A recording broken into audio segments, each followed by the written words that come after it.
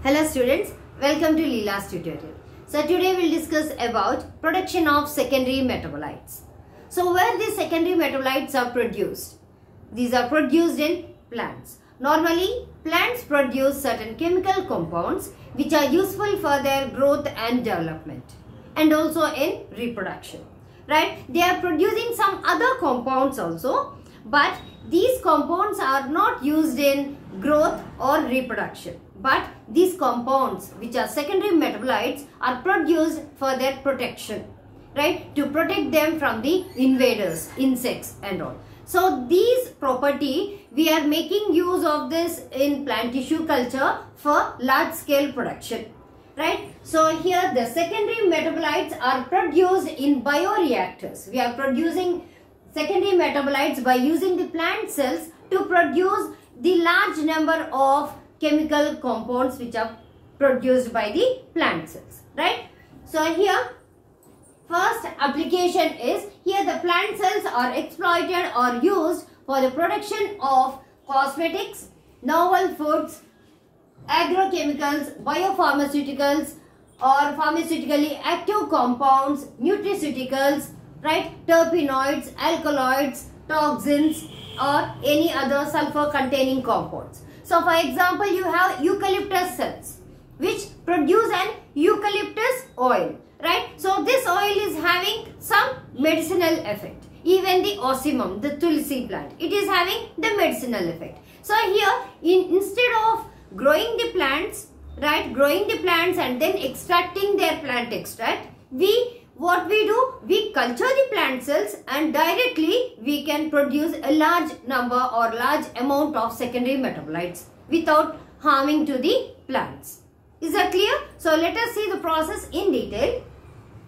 So first you are going to select the plant which is having these medicinal properties either in their roots or in the shoot or in any other part of the plant body, right? You can take any flower for the fragrance production. Right, you can take any leaves for the medicinal compounds. You can take roots for Ayurvedic compounds. So like this, you have many medicines which are obtained even in the cosmetics, even as a food, as a nutrition, toxins and all. So here all these compounds can be produced in bulk, that is at large scale.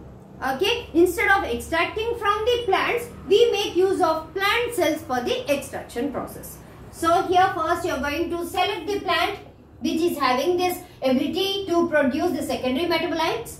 Then this plants, by means of your plant tissue culture, you are going to isolate the cells and then from the cell culture you are going to produce a culture, callus.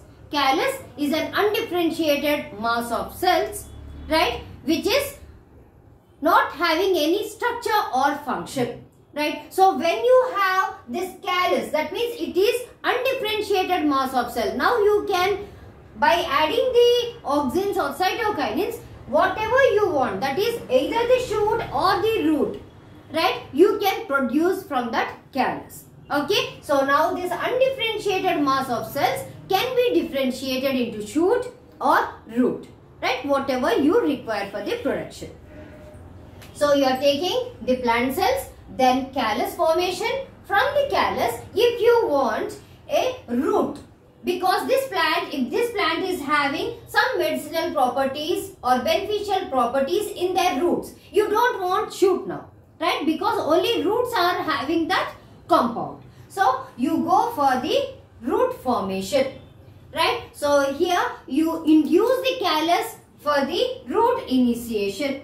Root initiation occurs. When the root initiation occurs, the callus gradually transforms or produces the roots. If you don't want any root, if their leaves are having this particular property, if the leaves are having this particular property, what happens? You allow the callus to transform or develop into the shoot system, but not the root system. So by adding your auxin or the cytokinin, right? Auxin to cytokinin, when you provide auxin to cytokinin 1:1, it will result in formation of callus. When auxin is rich and cytokinin is low, it will result in formation of root. When auxin is low and cytokinin is high, it will result in formation of shoot, right? So now in case there is very minute amount of your pharmaceutically active compound in the root. So what you want? You want many number of root or root hairs to be formed, right? So if this is the root, these are the root hairs. You want more number of root hairs to be formed, right? But according to the phenotype, how many root hairs will be formed for a particular plant, you can't change, right? So what you can do, you can induce the root hair formation, right, by making use of the gram-negative organism Agrobacterium rhizogenes, right? So this is a soil bacterium. When it is infecting the plant roots, right, when it is infecting the plant roots, it results in hairy growth like structures, right? The root hairs are formed in bulk, so that the metabolite, whatever you want to produce, it will be produced in large amount, where here you have only 3 to 4 root hairs, but here you are having many number of root hairs due to the infection by this bacterium. So what you do in the lab condition, that is in vitro condition, the callus is allowed to infect with Agrobacterium rhizogenes. As a result, it will result in more number of rhizome. Rhizome means it is the root, right? More number of root hairs are formed. So now this is called as root culture. It is the root culture, and this is the shoot culture, and this is hairy root culture. This is referred as hairy root culture, right? So once you get your proper seed, right, now this has to be, what you have to do? Now you have to increase the amount or increase the number of shoot or the root. So what you do? You go for the suspension cultures. So cell suspension cultures means the liquid media in which the cells will be suspended, right? Here you have grown in Petri plates. Now from the Petri plates, you are transferring them to 1 liter conical flask, right? So in the 1 liter conical flask, you have the liquid media. So in this liquid media, now the cell suspension cultures are initiated in order to increase the number of roots, shoots or hairy roots, right? So after inoculation and incubation, the complete organ will be formed. Plant organs are shoot and root, isn't it? So complete organ culture will be formed. Once you get a complete organ culture, what you do? You can go for the bulk production directly. If you are using the bioreactors directly, what happens? See, you can skip this immobilization step and enter into the bioreactors. Simply, you can put the hairy root, shoot and hairy root in the bioreactor and go for the production. But here, we are making use of important step which is called as immobilization. Immobilization is a process of entrapping or encapsulating the shoot or root. Is that clear? Whatever organ you have produced, that you are going to encapsulate inside the gelatinous substance. This everything is a gelatinous substance. Mostly for immobilization, we make use of sodium alginate. So these all are alginate gel beads. Okay, we produce organs, right? Either it can be root, shoot or hairy root. Then we are going to immobilize them. In last class, we have discussed how we are going to immobilize the cell, right? So immobilization or encapsulating the cell. So here, by using your sodium alginate, you are going to entrap or capture your organs which you have cultured, right? Then you can make use of bioreactor production. Bioreactor or the fermenter, where you are making use of live cells for the production of secondary metabolites or the products. Is that clear? So now, once the products are formed, see here, if you are skipping this process,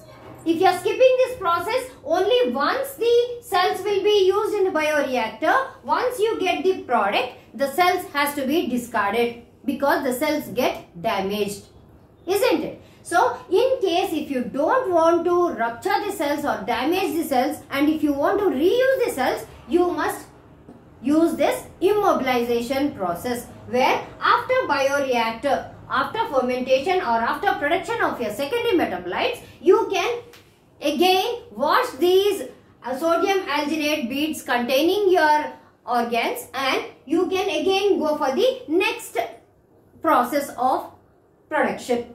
Is that clear? You can reuse these sodium alginate beads with the explants. Is that clear?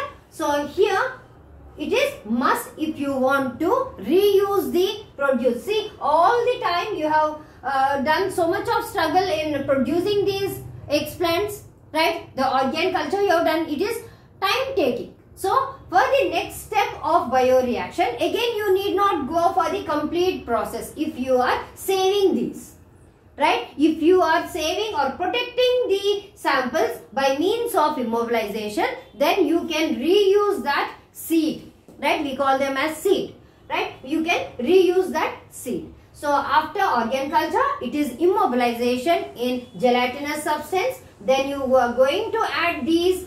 If it is a root culture in one bioreactor, shoot culture in another bioreactor, hairy root in another bioreactor, inlet of the fresh media, right? Then close the bioreactor, allow the secondary metabolites to form. Then there will be downstream process. From the outlet, you collect all the immobilized seeds and also the product and go for the downstream process where you purify the secondary metabolites. And again, the product, these beads which are present, they can be washed and again used for the second step. Is that clear? Or second stage of production. So these bioreactors, it can be classified into two types, right? Batch bioreactor or continuous bioreactor.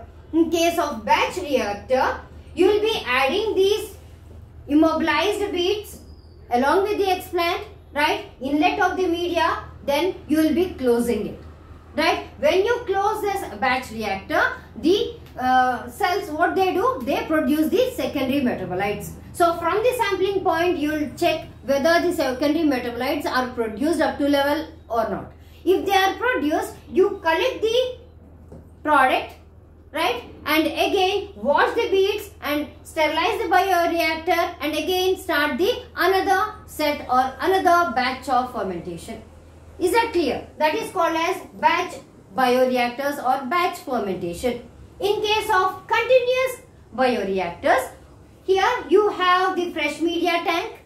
Inside you will be placing all the immobilized beads, any one, right? Any one type you are going to place, right? Not single, you are going to place hundreds of immobilized beads, right? The fresh media will be allowed continuously and the secondary metabolites are allowed to produce continuously and there will be outlet for collecting. So it is a continuous process, right? Here as the media which you are adding is getting depleted, so secondary metabolite production will be stopped at some stage, right?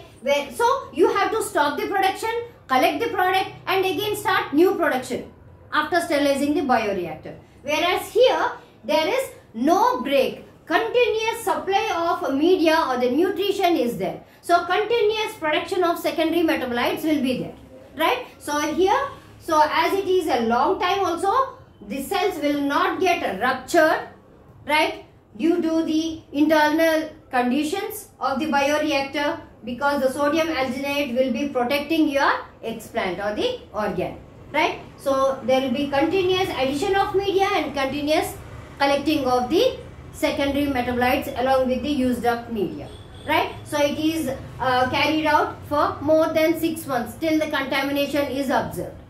Okay, so like this, after these batch or continuous process, you can go for the secondary metabolite collection and by means of downstream process, you can purify that secondary metabolites and give it for marketing. Is that clear? If you have any doubts, put it in comments. And for batch and continuous bioreactors, we'll discuss in detail in next class. Okay, subscribe for further videos.